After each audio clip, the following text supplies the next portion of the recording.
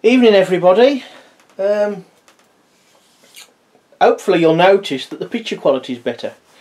That's because I bought a new camera, as the better quality ones are cheaper now. I mean, I paid less than half for this HD one than I did the original one that I've done nearly all the videos with. Anyway, this is a bit of a test, and it will repeat what I've already posted about really, but let us know what you think about the quality. Although I know I'm going to have fun uploading, it's going to take days. Anyway, a bit of a recap really, and I'll show you a few more things, mock-up if you like, of the MEC2014, the MEC2014. Viewers that have seen the posts on a couple of forums will know most about it if you've read them. Essentially then, a MEC1 chassis from an original Meccano steam engine, known by everybody except Meccano as a MEC1. The MEC1 not being an official name. Anyway, taken off. The base has been taken off from one that the engine, the boiler was totaled, so no pain there, as it were. And I got this from Ralph Lawton, who seems to have quite a few lying around in varying conditions. Anyway, so what we've done then, I've gone out and bought from the MAMOD'S factory their new marine vertical boiler. As you can see, that's this black thing here. 40 psi boiler, central flue boiler as well, which is where we may have a bit of issues when we initially start up the engine with having quite a bit of condensate at that time, but there's a plan to reduce that and still hopefully have it exhaust via the chimney. Anyway, forget these bits of polystyrene packing, that's just there to stop the burner flapping about a bit. I've took it out and about to a few people, took it to the MAMOD'S factory, and I've been to see Mr. MAMOD in Hereford, took it with him there, to see him there. So essentially you get the boiler and the base plate with its clamp and the brass nuts and bolts that hold the clamp around the boiler and actually clamp it to its base, which is stainless steel, and took some cutting. There's my rather poor first cut, right on the slant really. The other side's a lot better. Initially the base overhangs a little bit, I don't know, 3mm each side, something like that. Cut them down just for practicality really. The original holes were too small and almost in line for Meccano, but not quite. So just opening them up wouldn't have been in line to about 4mm. 532 is Meccano axle size.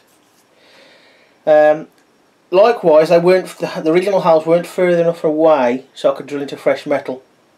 So I've had to elongate the holes, rather like a slot on some Meccano parts, and with some washers, Meccano washers, a spacer and a nut,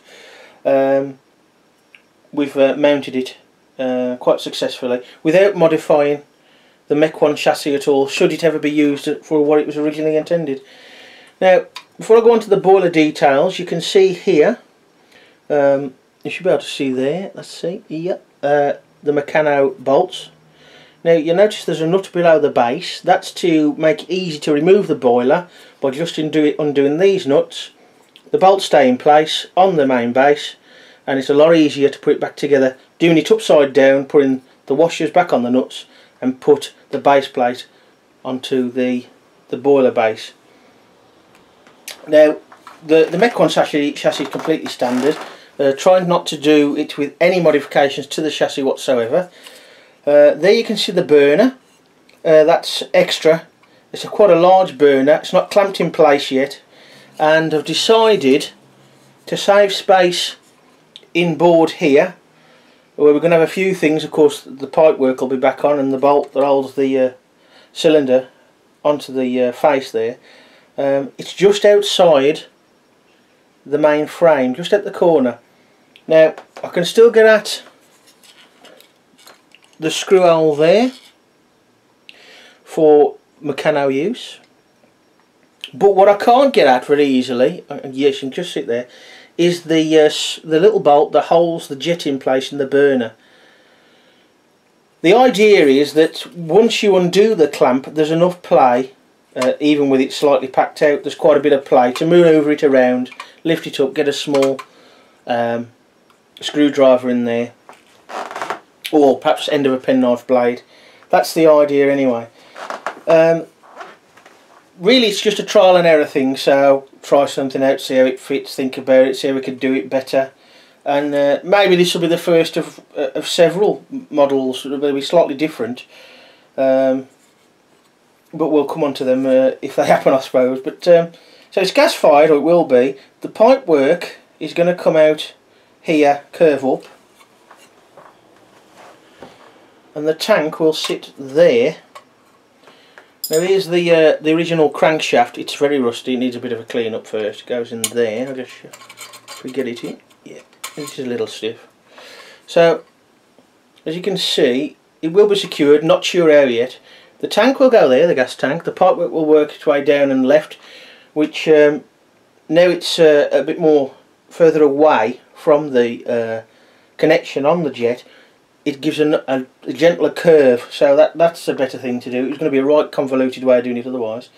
And then this will also protect, although there shouldn't be any steam about much, but being dribblers, they do tend to chuck out waste water from other than the exhaust, to protect this side of the jet, this side, but more by luck than judgment really. We have here a small condensing pot. Now I was going to make my own, but this was found on the internet. They've got their own website, but they also got a shop on eBay. Small condenser. 19 quid including the pouch. I thought, well, yeah, it'd be fun to make it, but it's probably cost me that in the metal and the solder and everything else. Although I could make one to fit the area better. Having said that, this is it's about 65mm high, the tank part, and I think it's 28 across, the diameter of it. Small base, but there's enough meat in there to either drill out the hole to 4mm, except a MAMOD nut and bolt, but I'll probably do it just to one side. That's purely how it's going to fit. Now, I'm trying to remember which is which now. That's the top one is obviously, well, maybe obvious, that's towards the chimney. The longer one is the exhaust, and the shorter one is the drain. And reading the instructions, if I was going to do it exactly to the instructions, you get supplied with quite a decent length of tube and a rivet. The rivet forms a plug for the drain, and the idea is that you run the engine with the drain plug out and you pinch the chimney and it throws out the waste. Probably not going to do that. I'm going to use a syringe myself. The main reason for me fitting this is not to catch the oil, but is to reduce the amount of condensate going up the chimney of the boiler. Now, there is already a hole in the chimney just there to accept an exhaust, a copper pipe which we have. It will go in there and up a bit, pretty much like the original Meccano 1929 engine. See my SE2A, who's got its exhaust via a chimney, when it starts up, the chimney sort of half fills up with water, definitely a third, and I have to suck it out. It makes a mess, splatters everywhere if you don't.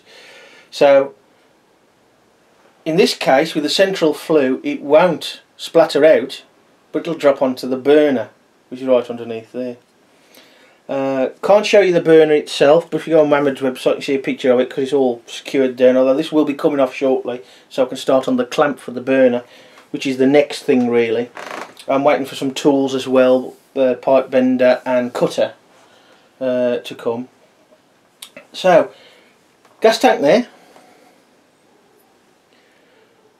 and the condensing pot will go just to the side of the gas tank, there like that. This will probably be cut down. There'll be a manifold made up for the two exhaust pipes off the back of the face to go into, because there's two exhausts, it being reversible, two into one, into the pot, and pipes off the top, copper, into the chimney. And hopefully it'll exhaust without causing too much mess down on the burner. there needs to be a hole drilled in there so I can line it up better. It's going to have to be a new hole, otherwise it's, I might just get a, yeah, it's going to have to be, yeah, it has to be a new hole so I can get the condensing pot slightly further away from the tank. Don't know how I'm going to secure the tank yet, but there is a spare hole in between the two now that I could probably do something with. Anyway, it's all a bit trial and error, as I say. As you can see, the cylinder's been removed. That's going to be cleaned up, polished up. In fact, I've already given them a bit of a wash in soapy water. Here's the flywheel. It's of course a bit white and faded now, but that will be painted light blue instead of red. Light blue, similar to as the original 1929 flywheel was, which was a disc flywheel and smaller. Just a bit of history showed in it, being a bit different. Of course, once it's all done, it'll all be took apart and it will all be cleaned up and polished where it needs to be. I'm not really spraying the MEC1 chassis, it's pretty decent. There are bits of, it's a bit grubby and a bit of rust showing through, not a lot, and there's marks in the paint, but it's nothing to worry about. This is somewhat a prototype. So anyway, boiler, as I said, 40 psi. We have a fitting here. That's for the included pressure gauge, which is lying around somewhere in its packet. The price I paid for the pressure gauge for my traction engine, the boiler's actually a very good buy. Can't for the life of me think what the price was now. 125, I think. And you get the boiler, the pressure gauge, obviously safety valve, which is there, 40 psi one of course.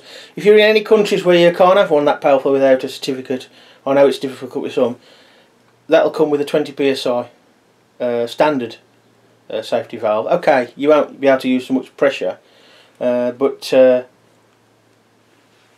it is still usable.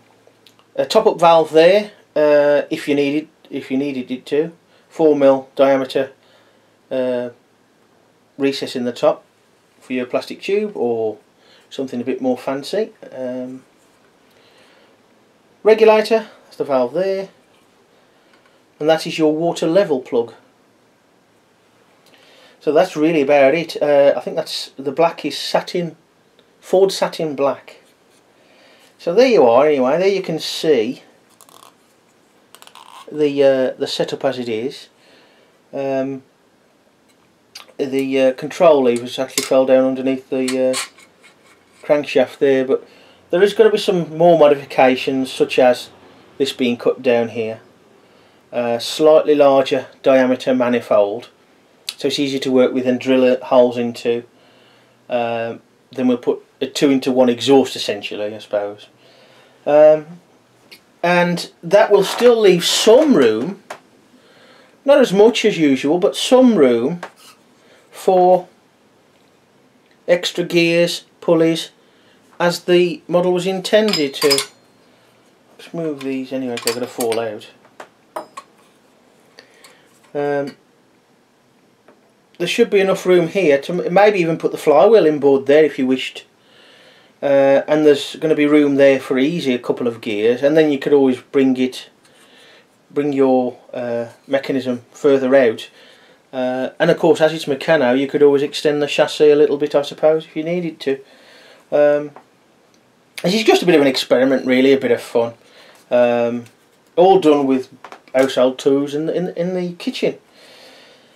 So I say next up is the clamp for the burner. Once that's in place, drilled correctly, we'll be moving on to the tank and the condenser, fitting those, which can't do much till the tools arrived. And there we are. I'll obviously do an updated video and hopefully see it running. No idea what it's going to drive yet. There's a fantastic crane from the period of the original engine, 1929 to 35. Not sure about doing that yet, but thing is, it can still drive anything. You can run it just like a MAMOD'S stationary engine on the table, just watching it run itself. You can run a dynamo off it. You can run a model drill, anything. It's only limited by your imagination and the amount of parts you've got. in Meccano, and of course how much money you've got, which it can eat it up a bit. So there we are. We'll get on with it in a couple of days, and I'll show you a bit more progress at a later date. Anyway, there you go folks. I hope the camera works alright, although there ain't been a lot with this one moving around. I had it yesterday, still trying to get used to it, and we'll see how we get on. Let us know if it's any better. I hope it is, because otherwise I could have bought another Mammoth for the money. Anyway, bye for now folks.